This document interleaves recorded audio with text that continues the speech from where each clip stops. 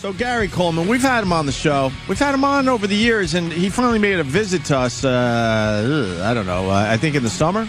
Yeah. And he's a miserable little fella. He certainly really is, man. And we knew that, and we could have poked at him, but we really wanted to get into why he's so miserable, and he gave us some good stuff. He fucking hates Hollywood. He fucking hates his parents. He fucking hates being short.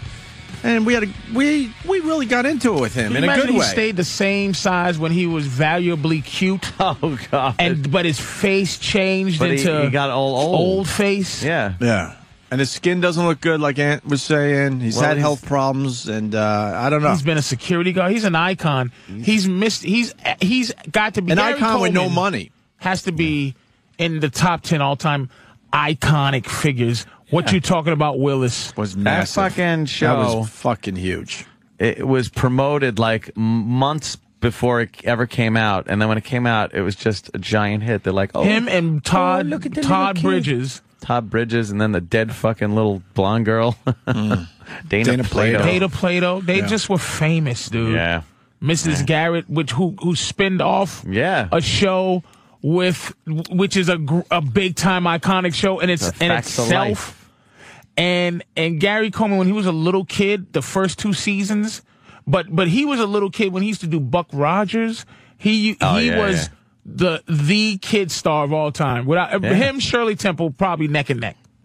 And when he started getting older, and what you talking about, Willis wasn't cute no more. He started getting grown man face. Yeah. He's sporting some stubble. His piece of shit parents stole his money, and he.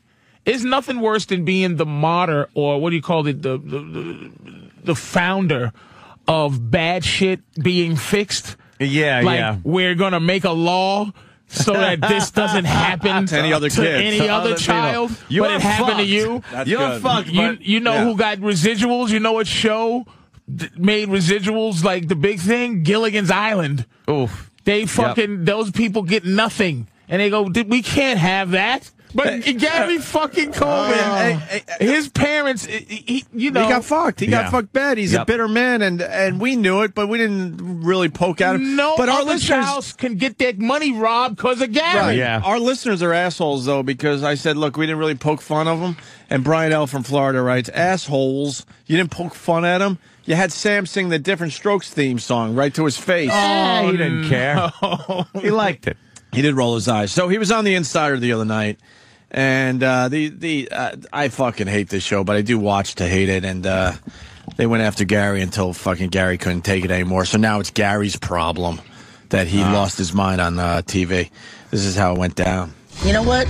If people would want to believe that I assault my wife at 4'7" and she's 5'6", then they can believe that all day long. I don't care. Well, why don't you flat out deny it then, right here? Because otherwise, everyone's going to look at this and say he's waffling around, and he probably did it. I don't waffle. There is no abuse that goes on in my house. I don't waffle. Now, if people believe that I'm waffling, then they can go do what they need to do. Did you abuse your wife? Did you abuse her? Did you lay your hand on her? And you know what? You can go the same place. Did you lay your hands on your wife, Gary Coleman? Because she says you did. And drown yourself in the ocean. She says you did. You know what? I have this on my head because I fell down the stairs. I don't want people thinking that my wife is abusing me. Why don't you want to answer the question about whether you abused your wife and everything else? Pardon me? You can go yourself. Really? And quit asking me. Is that the way you talk to your wife? Yes. Fuck you. Dude, can I say? Fuck you, cunt. The greatest joke I've heard in the last fucking week. This guy, friend of mine, Tony Roberts, did a special on Showtime. He goes, every 12 seconds, there's a woman hit in this country. He goes, but they don't tell you every 8 seconds, there's a guy saying, bitch, you better get the fuck out of my face.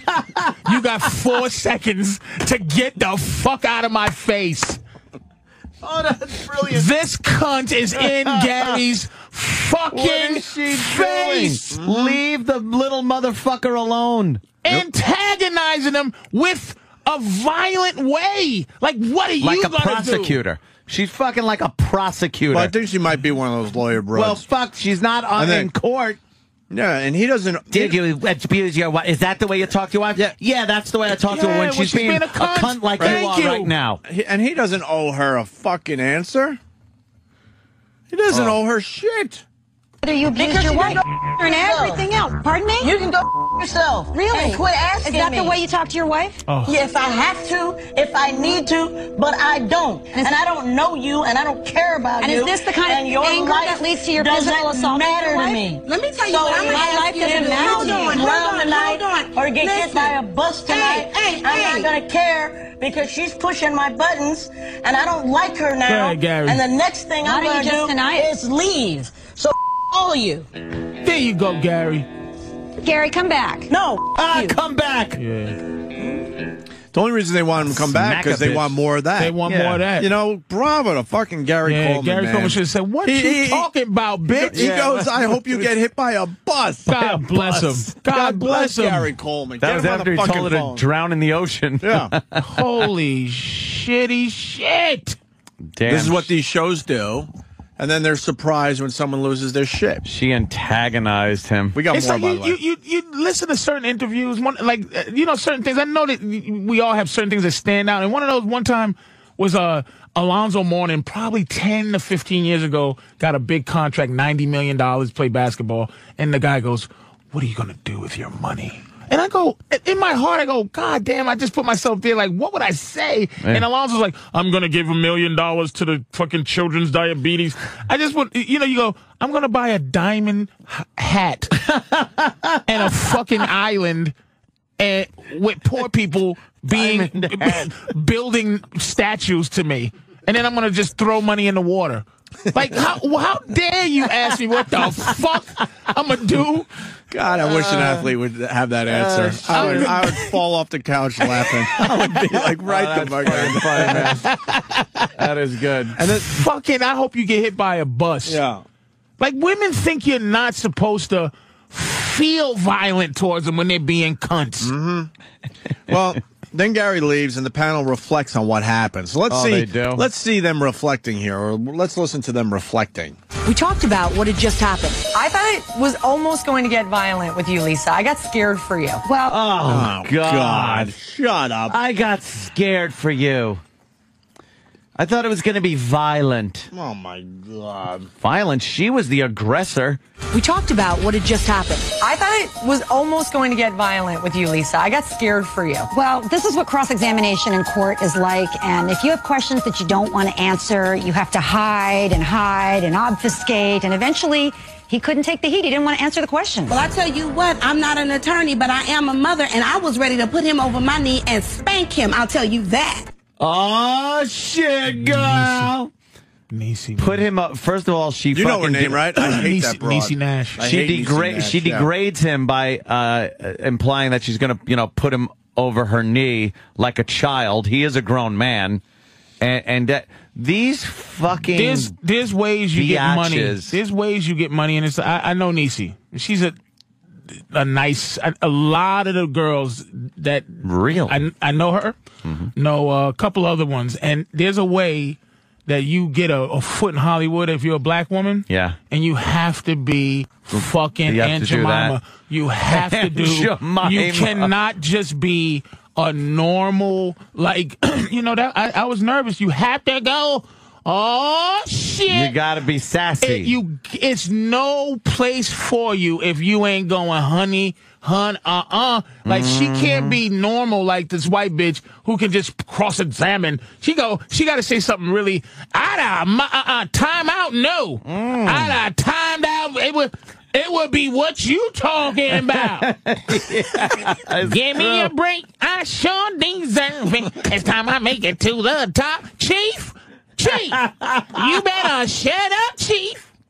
Give me a break, I'm looking for it. You better watch out, because I'm going to flush you down the toilet and then plunge you back up and flush you again. Ow, give me a break.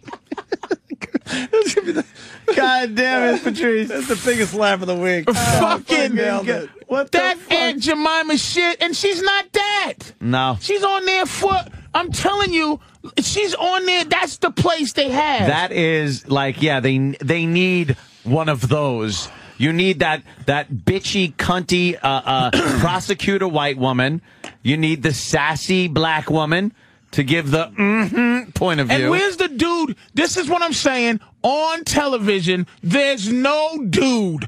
There's guys, but there's nobody going, what? Yeah, what are you talking about? Leave motherfucker alone. You were the one giving him shit the second he sat down. I wanted to knock you in your fucking mouth, bitch.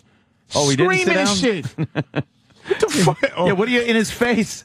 If you stand up, Gary, I am still. Oh shit! My bad, sorry about All right, sorry about that. All right, Mr. Coleman.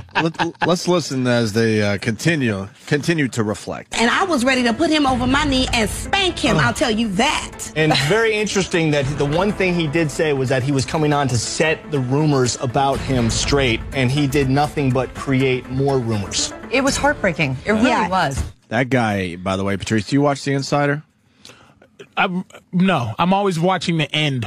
I will point it out every fucking time. That's a white dude. He's a lawyer. And when the Tiger Woods thing went down, he goes, well, Tiger Woods owes me an apology. Really? Exactly. Thank you. That's all you need to say. Really? And finally, they get a body language expert on. What? Gary Coleman is out of control. He needs a lot of help. To get a deeper perspective on Gary's behavior, we turn to body language expert Dr. Lillian Glass. I'm going to say, because my mind, I got to say it now. If they want to collude, and the they is vague. If they want to collude you into being fucked up, no matter what you do, you can't fight it. No. So the only thing you can do is go, yeah, I'm that. So, Mr. O'Neill, do you like rape? To some degree. Yeah, I would say. It's tasty. Because if I go, man, are you fucking kidding? If you try to defend yourself reasonably, they'll bring in a body language guy to go, did you see how he raised his finger? Yeah, that means. Did you see what he did? Rapity, rape. Yes, man. Like, they can collude and make you sound like you're a fucking maniac. Gary Coleman now, this sick kid, this very weak man, who's scared of women, by the way, because when he got in trouble with the hitting that big black woman who said, you better give me your autograph, motherfucker. He had to protect himself from her, and she sued him. But Gary was so weak, and so and he's embarrassed to say things like, I'm 4 feet, I'm sick, my hands are frail, I can't even beat a woman. Yeah. The guy is fucking sad. He should be dead. Yeah. This kid, man. He will be. This kid. He will 40. be soon, too. I know. He will be feel soon. bad for him. I mean, and at the end of the day, you know, he's not a woman fucking beater, man. Yeah. Adam from Brooklyn writes, I don't believe, did Sam Kinison say this? I don't believe in hitting women, but I understand what turns Mr. Hand into Mr. Fist. Oh, shit. I know a lot about Sam Kinison. I don't remember him ever saying that line. That's a great line. I do remember that one. Oh, wait, what is this? I don't know if there's a compliment or some shit coming your way, Aunt. Julia in Texas. Julia? I don't care. Yes. Hello? Hello. Hi. I just wanted to say my husband listens to y'all show all the time, and I don't know who called Niecy Now's Ancient Mama, but that shit is fucking hilarious. More people need to stand up and talk about black women like that on TV, because them bitches do act like fucking... That's how they... that was Patrice O'Neill. That's the only... I'm a black woman myself. Yeah, but see, that's the only way certain people can get a job. And look, I don't blame them, because that's what the only way they can get a job is to go, Let me tell you something. If you watch any TV... Every black woman on TV that gets a job is a variation of a bitch that goes, It's it's either a loud, like the fucking Pine Sol lady who goes, better clean this up, this mess. Exactly. Or a fucking quiet version like the Popeyes chicken lady who goes, you got to eat some delicious Cajun spice Popeyes. it's Aunt Jemima shit, man. I'm going to think about that all day. Telling you, dude. And, well, the white guy looks like a complete asshole on TV now. And now we got the black woman look like Aunt Jemima. Yep. So yeah. All right, Julia, right on. Thank you. We appreciate you listening. All right. Thank you. We're trying to bring a little more color into this radio show. It's good to know you're out there. Just don't move into my neighborhood. All right, Julia. Jesus You're just a darling, Niglet. What's wrong with you motherfuckers? and get that labia clipped. You motherfuckers. We don't mind that they're part of our radio neighborhood. Yes. We need Nordic labia. Nordic. All right, here's the last part of that clip. The body language expert. Dr. Lillian Glass. You can see the veins in his head pop out. Yeah, 'cause he was Literally. pissed. Yeah, Out because of he's anger. ill. She's pushing my buttons. It's blood And I pressure. don't like her now. The finger point, really angry. At this point, he could have been very dangerous to Lisa. Oh, my, okay. Thank all right, goodness cut he it off. walked off the sets. Look. They are fucking executing him for what he didn't do. Which they... Like anything... Yeah. Now they bring in... So you don't say anything. You never say you beat your wife or anything like that. And then they get a body language expert, whoever the fuck that is, to say that he was being dangerous. What the fuck? The guy walked away. He walked away. How dangerous is that? But see, women, they don't even want you to think. Oh, God. Like, they don't even want you to think what you want to think. No. Like, it's just like... No. Really? They started the whole fucking thing. Do you think that men should hit women? No. No, but I think that men should have the right to think about it. All right, here's two guys that also allegedly hit women.